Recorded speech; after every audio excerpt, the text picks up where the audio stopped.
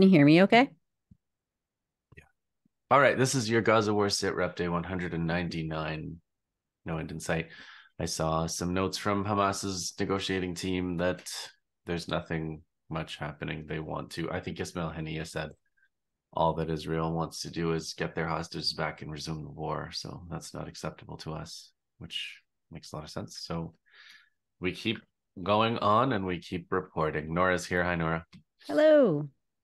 Okay, so Nora and I are going to go over the news on the different fronts, and then we're going to talk mostly about the campus situation. That's why I wanted you on here, Nora, because you're the campus specialist. You've been covering the campus beat at EI, right, for years, Yeah, haven't you? for I think since I had started at EI, which was in 2010. So yeah, it's Yeah, been you wrote a 14, book about it. 14 great You wrote a years. Yeah, book I about wrote a the book. SJPs.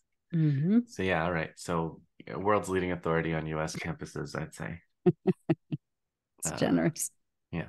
and So, but let's sad. start. Let's start in the West Bank because it's big stuff in the West Bank. So, Tulkarem was the big story of the past weekend. It's been a while. Sorry, guys, I haven't been sit repping.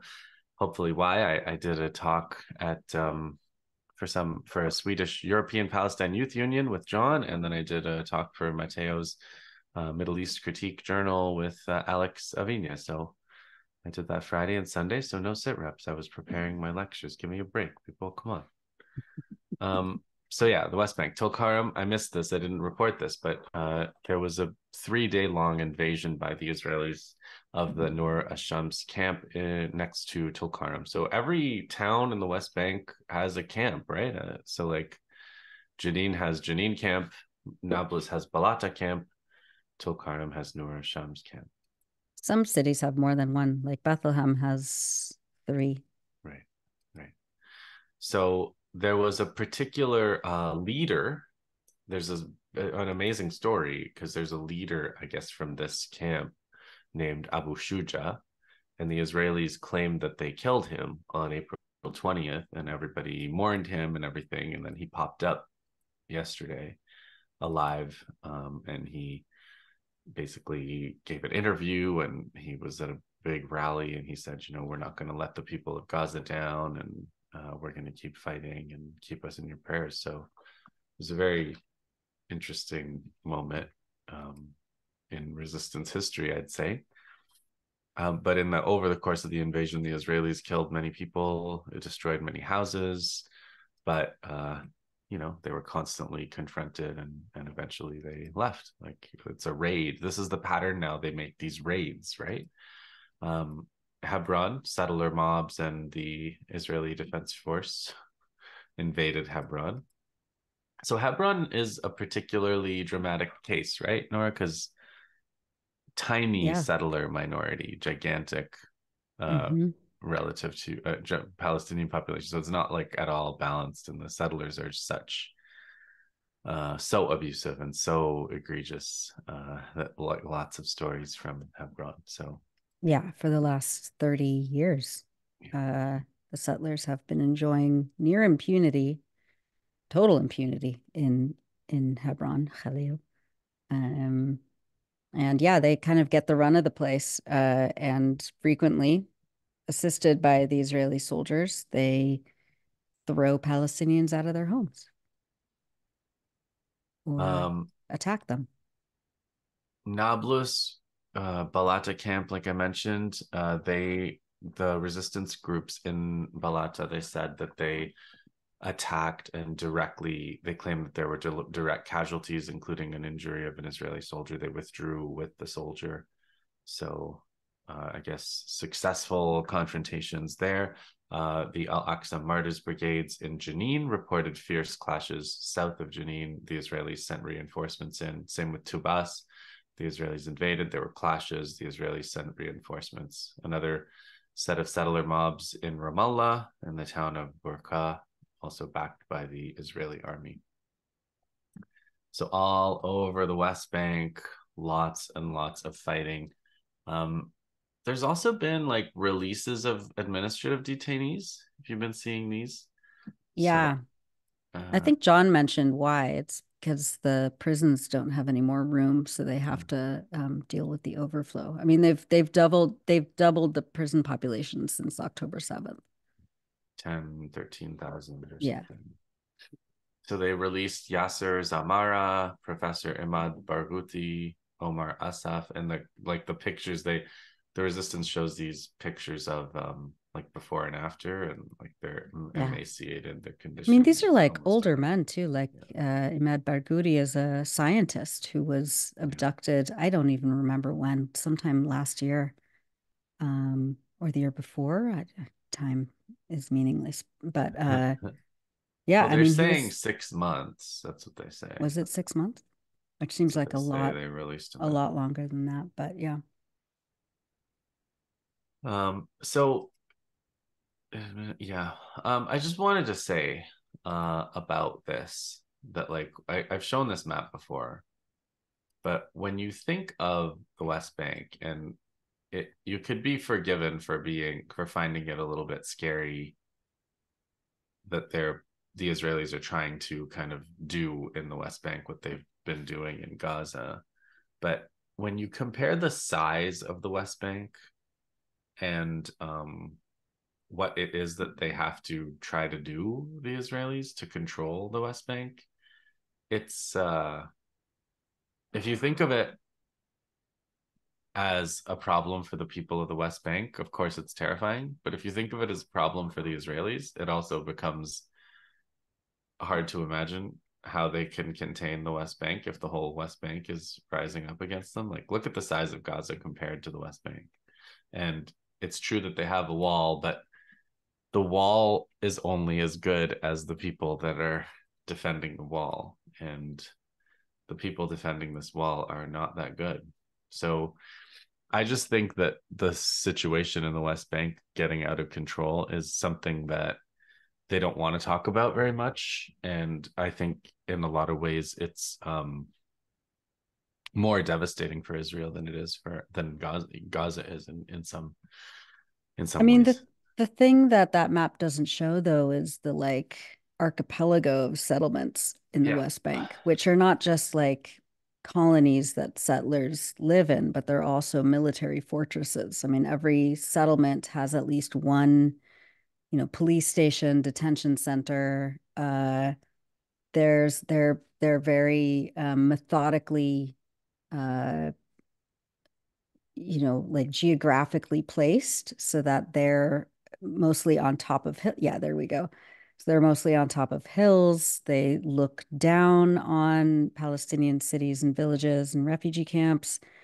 They're, like I said, heavily militarized. And so so I mean, that's Yeah. it's part of the settler state complex. Yeah. Right. But so I guess all I'll say, it's not I'm not trying to like be overly optimistic here. All I'm saying is they've tried to create multiple Gaza envelopes Yeah. around each of these, Yeah. but like multiple Gaza envelopes are multiple Gaza problems for them. Right. Right. And yeah, anyway. Yeah. So we'll see.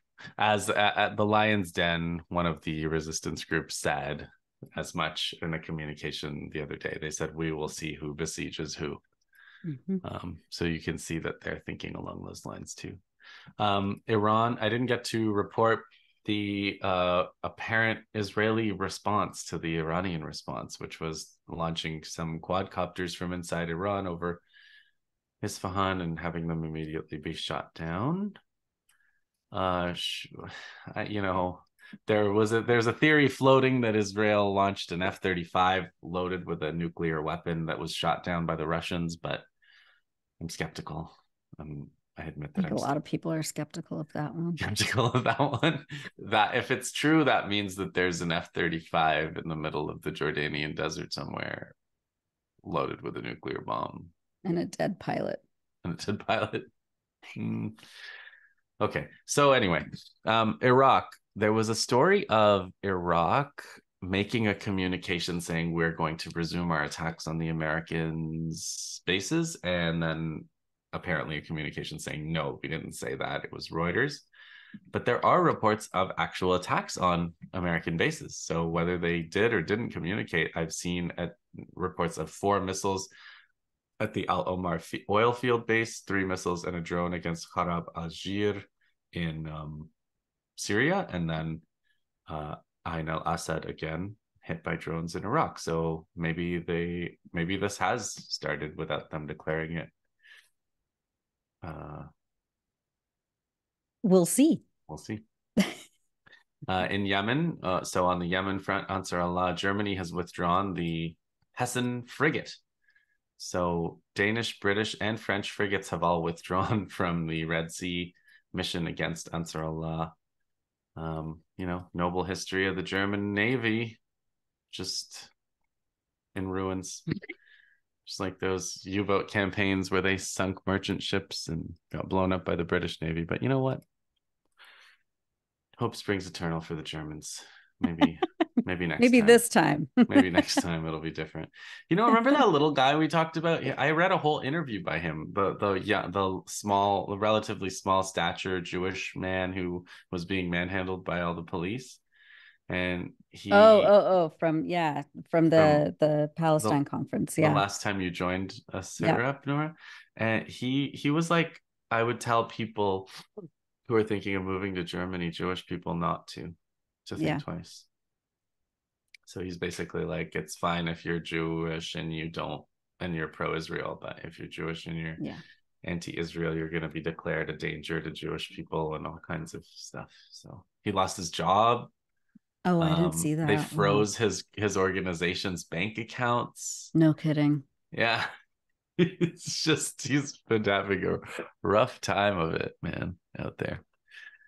So Hizbollah, constant attacks, bigger missiles, some of the bigger Burkhan 500-kilogram payload missiles all over, just constant. Al-Wazini, Hanita, Jalal Alam, Al-Dahira, Ain Zaitim, Al-Samaka, on and on. They took down another Hermes 450. There's a video, which I'm sure John will show on Wednesday's live stream.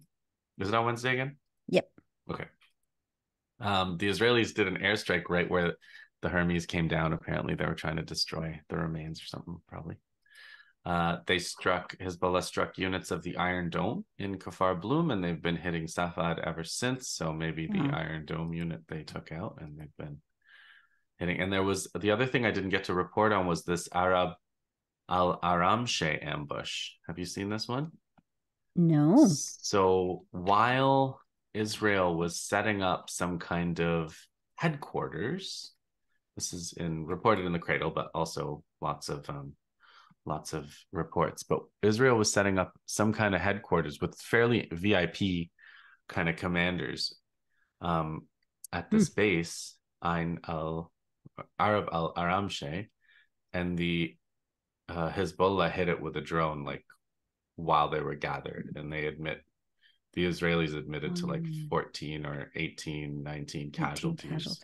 Wow. So this was a big one. They had no idea. They have no idea how Hezbollah knew that they were gathering there, how they set up there. So it's like showing off their intelligence capabilities as well as, their drone. I mean, they were warned, right? Like Nasrallah was like, you're going to keep poking us.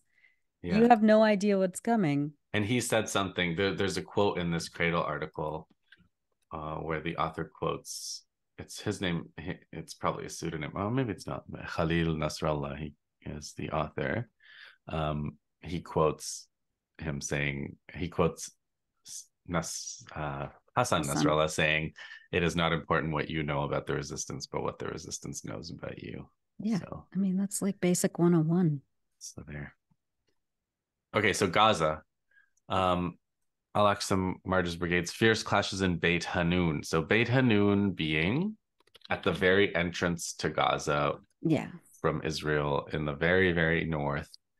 It's like in the corner, the northeast corner of Gaza. Where the Israelis first entered, where there were first battles.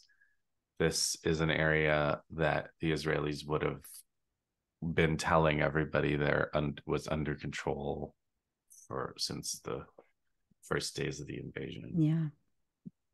So this is Beit Hanoun, and this is where they say there's fighting. So Qassam Brigade reports that they mortared a gathering of troops there. They hit them with mortars. They hit a soldier with a sniper, hit an Israeli soldier there, and they targeted a D9 bulldozer with a Yasin 105. So just the usual pattern I mean, of how many bulldozers like does the Israeli army they're have left? Like not they're too running, many.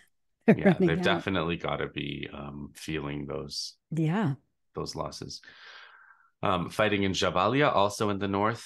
Hmm. They report mortars on forces entering Deir el Bala, which is more in the middle. Israelis are bombing Al Maghraka, Al Burej. Their airstrikes all over central Gaza, targeting a hospital, Al Auda Hmm. Hospital. So Hmm. classic. So Ismail Haniyeh gave interviews. He went to Turkey to talk to Erdogan, and it was interesting because he said, we want. He named the following countries that he wants to guarantee a future agreement. He said, of course, the UN and the US, but he wants Egypt, Qatar, Turkey, and Russia. So these are the countries that Hamas trusts to provide guarantees. And I think that's probably right. Like, you need countries. Hmm. You can't just have the United Nations, which is so easy to bully. Israel, the head of the intelligence directorate, Aharon Haliva, resigned. Yep. And another person, Yehuda Fox, the head of the Central Command, announced his plans to resign. Hmm. So, Yeah, I intelligence mean, they failure. could be scared that they could be charged with war crimes if Mm-hmm. the ICC prosecution goes ahead, which we're all waiting for that. Hold your breath.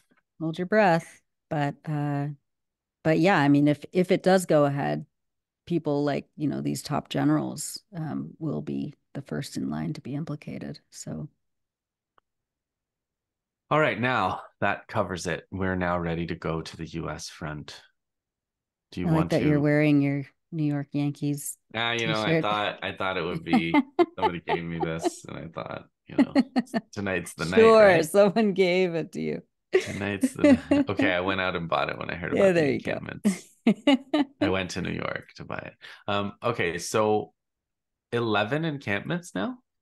Uh, yeah, I think that's about right. It might be up to 12 at this point. UC Berkeley just today Oh, announced. and So you yeah, had you that had nothing to do with that, no, no, no, despite nothing it being in to your do in my hometown. part of the world. No, it's Okay. spontaneous and brilliant and um yeah, so all of these encampments, of course, Columbia was the one that started it all last Wednesday. So it's been, what is this, the fifth, sixth day? I can't do math. Of an encampment that began at like 4:30 in the morning last Wednesday, where students have been demanding that Columbia University cut ties with companies that do business with the Israeli military, that it cut ties with institutional relationships between Columbia and Israel, and some of those like institutional relationships are research projects that are that go to developing weapons that are killing people in Gaza. So, and this is not new. Obviously, the boycott, divestment, and sanctions movement has been alive and well on campuses for nearly 2 decades now. And Columbia has been, one of the most visible universities over the past, I don't know, 10 years at least, with their not just their Students for Justice in Palestine chapter, but also the Columbia University Apartheid Divest, which is uh, like a coalition of student groups that have all come together over the last few years to demand that Columbia cut its ties with Israel. So yeah, these They had a students are they had a phenomenal. referendum. Today, yeah. Uh, 77%, I think, of the yeah, students voted in favor of cutting institutional ties. Um, there's one to cut the financial ties, which was like mm, 1,500 voted to cut the ties and 300 against, mm-hmm. and some abstention, lots of abstentions too, but Yeah, hundreds of abstentions. Then there was one to end the dual degree between Columbia and an Israeli right. university. That was Yeah, more like 1,300 for and 200 against. And then yeah. there's something called the Tel Aviv Global Center, Mm-hmm. which they voted to cancel, 1,300 to 200 as well. Yeah, I'm not even sure what the Tel Aviv Global Center is, but I That's mean, all yeah. of these, elite institutions have something like that where it's like, either like a study abroad program or, they kind of like share researchers. A lot of like graduate students go and they develop. Yeah, there we go.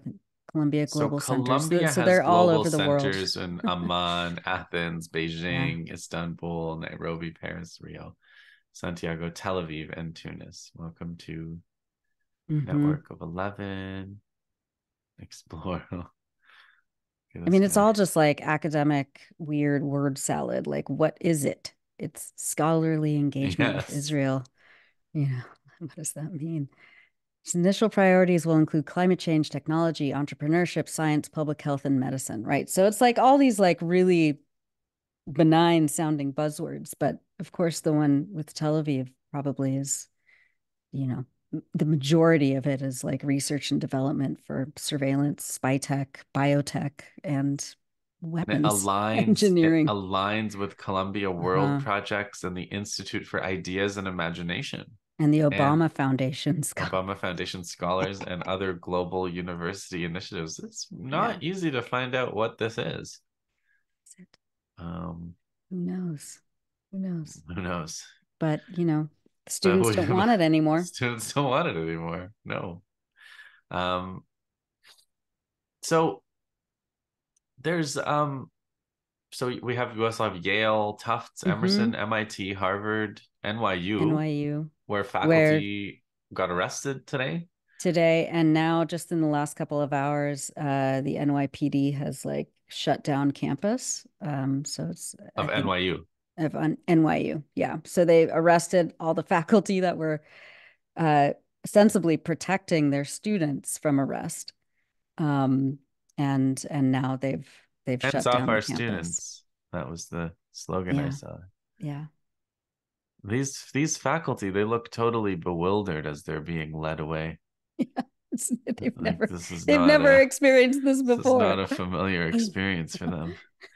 They just They know look like office hours and they like look like they want to tenure. be back in You class, look at that guy. get me But back in class. thank God. Like this is the whole point, right?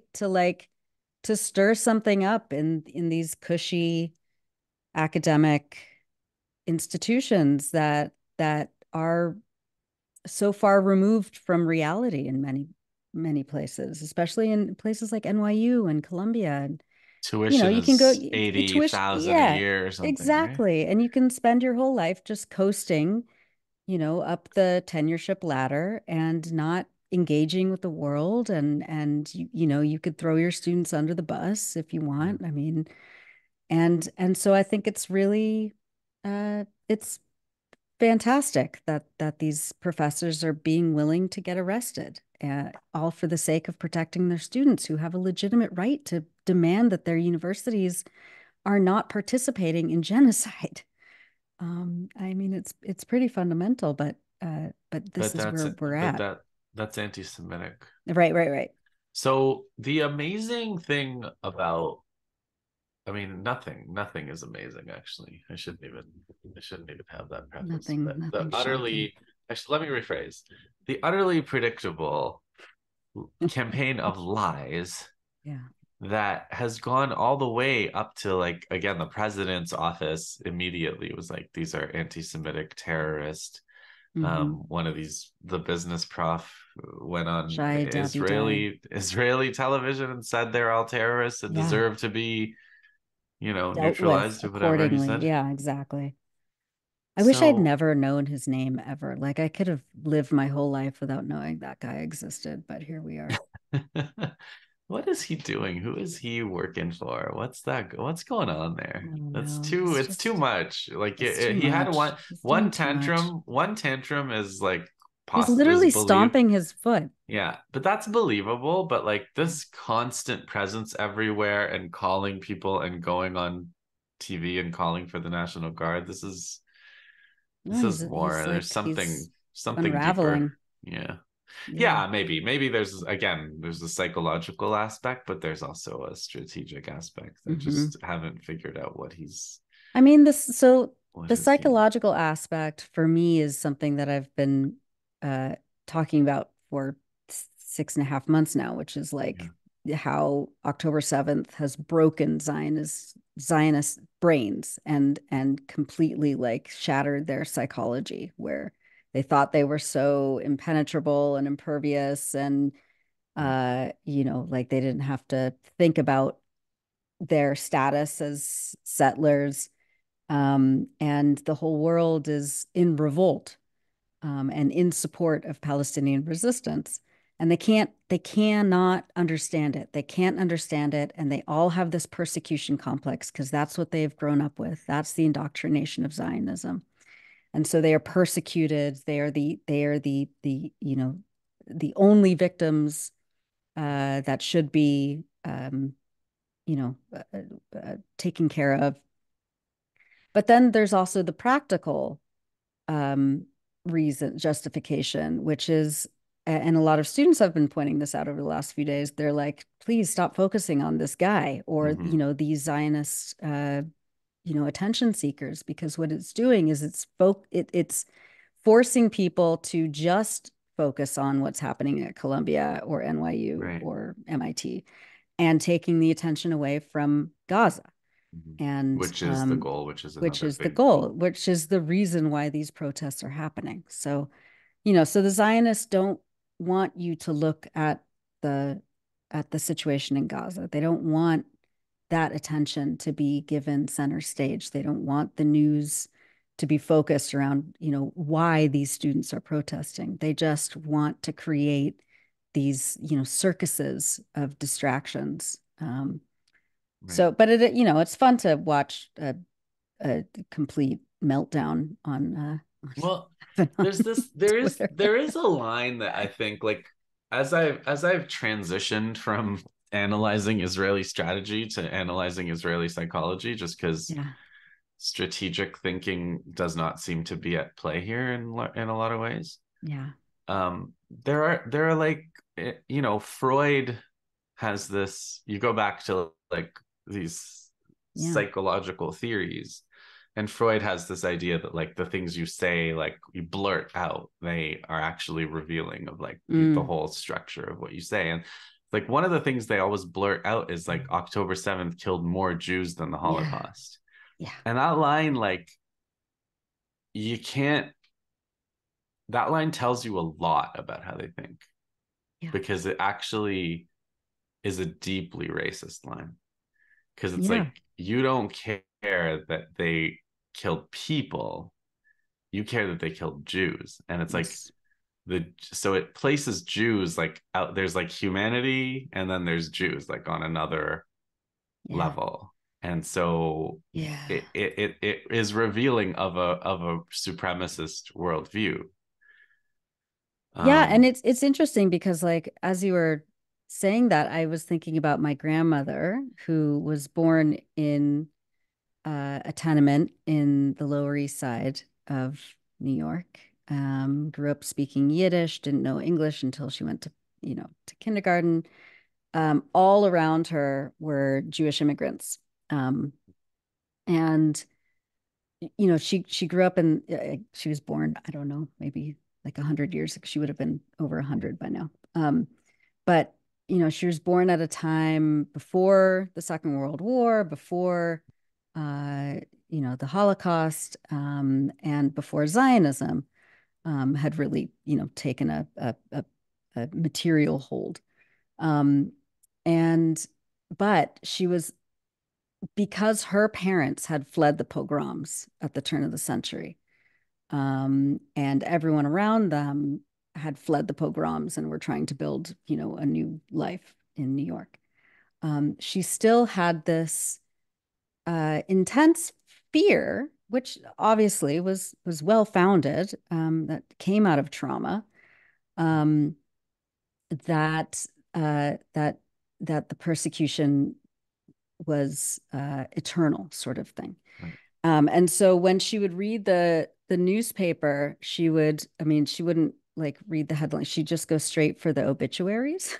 This Oh, is my grandma, and she'd scan the obituaries and like and look out for the Jewish names for people who were Jewish. And she would say, she would I don't know, say something about how it's such a shame. But she wouldn't look at any of the other names, just the Jewish names. And I always thought that is was interesting. I've never been able to tell a Jewish name from like a German name. Is there a way, like, are Sometimes there it's the amount certain, of letters, like okay, like like uh yeah, like like two Friedman, S's, right? Friedman with two N's at the end is probably German, German, not Jewish.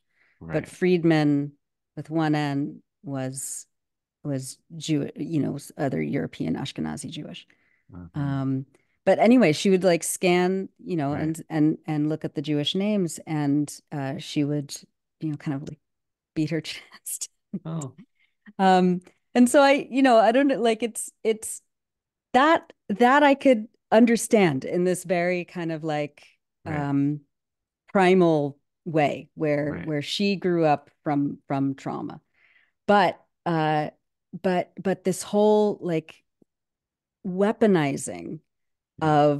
of October 7th, of the indoctrination of Zionists in Israel and around the world, who are like paralyzed with this, yeah, with this like um, this adage Mhm. of this was the worst Mhm.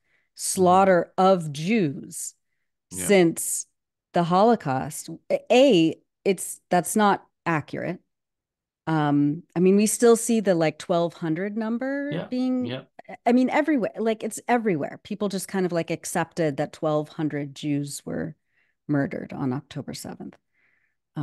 They don't say murdered by who, Yeah. Yeah. which is Yeah. what The Hannibal you and issue. yes, Yeah. how many of those kibbutz, residents were murdered by Apache helicopter gunships flown by Yeah. Israelis? Many, if not most, is what we have Yeah. come to Come realize. to. Yeah. But also But it's yeah, it's this like you can't go past like that. That is the yeah. place that they're stuck in. You know what else? Factually, I suspect more Israeli soldiers have died since in the past 7 months than Israelis Oh died yeah. on October 7th, but they're Yeah. covering up the casualties. So you'll never hear Right. them say this was the worst No, death. never. This is the highest number of Right. deaths of Jews in Merkava tanks Right. and Right. Or clumps of like soldiers and friendly fire, yeah, like in Gaza, there was a bunch of incidents a few months ago where they like had to admit that some of them were friendly. I mean, they shot their own hostages during that one like yeah. failed mission a few couple months ago. It's deadly. It's deadly. It's a deadly Yeah. thing. They But kill it so many Jews. They hate Jews yeah, apparently. so much. Apparently. But But like, also like the yeah, Argentina dirty war, yeah, right? Like yeah, I don't even know how many Jewish Argentines were killed with supplied by yeah. Israel, was supplying Well, the yeah, weapons, it's an interesting you know, I, history of anti-Semitism too, because it's like yeah, the reason that right-wing Europeans like Nazis in Eastern Europe or Germany hated Jews was because they associated them with the left. yeah, And that's also why they killed them in such numbers in Argentina, yeah, etc. It's like yeah, they're associated with the left. So, right. and Zionists hate nothing more than the left, right? Yeah. I Um, mean, yeah, but like the way they're campaigning around the campuses, like just as a almost final note on this, what'll end up being a relatively short sit rep, Nice. um, is like to do this thing about Jewish feelings, Jewish feelings of safety in the context of an actual genocide, Yeah. while also ignoring or like basically making invisible the Jewish students that are just a regular part of this protest like anybody else. It's so It sick.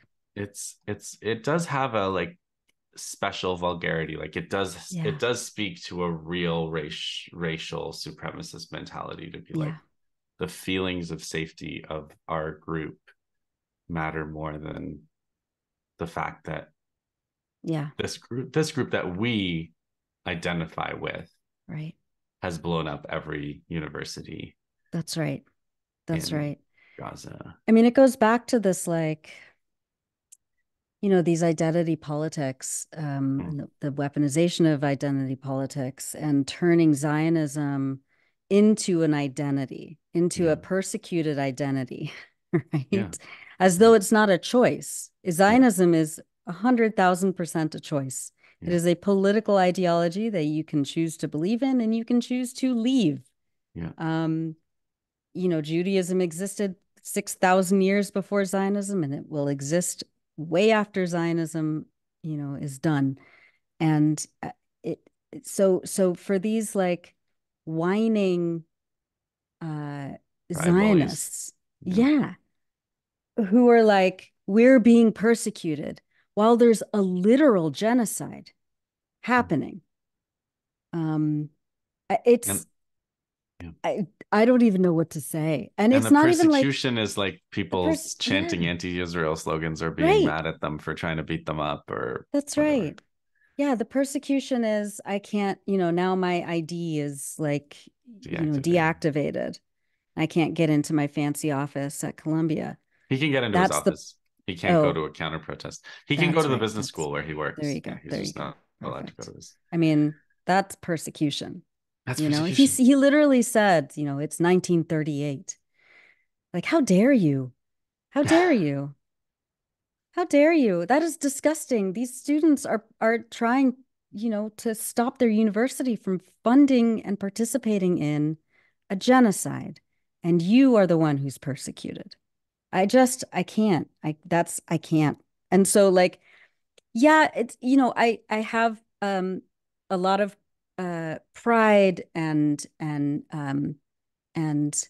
like affection for the students who are doing these like very public displays of, there was like a Seder happening this Yeah, afternoon on Columbia's campus, Liberation Seder, and like, the anti-Zionist Jews on campus are making themselves very visible, and there's a lot of discussion about how, these Zionist provocateurs don't represent, Jewish students on campus and their experience. Fine. I'm sick of talking about it. I, yeah, I yeah. I understand it, and I am so glad that those students are doing it. But the Right. focus needs to be on Palestine right now. The focus is on Gaza. The focus is on the complicity of these elite U.S. institutions in Right. perpetuating this genocide. So it's And like, okay, like and it's like the whole yeah, world's it is a world struggle. Like yeah, it's a struggle of the whole world. It's exactly. It not a has it struggle over the right. Jewish soul, Exactly. That's which it. is Like like, we have to extricate our own, uh, uh, matters of feeling good about being part of something because of our identity, X, Y, and Z. We have to just do it.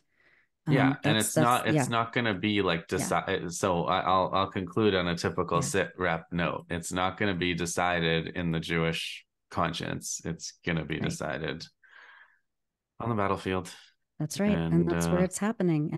we will be reporting on it. You'll be back on when you'll be on EI live Wednesday. stream Wednesday. Everybody tune in. That's noon my time, Eastern time. And I don't know when I'll be back, but I'll be back soon. Maybe Wednesday night, debriefing your live stream or something. I appreciate it. All right. I watch it. Okay. What do I say? Hang on, Chin like and up. subscribe. And we'll see you in the next one. Thanks, Justin.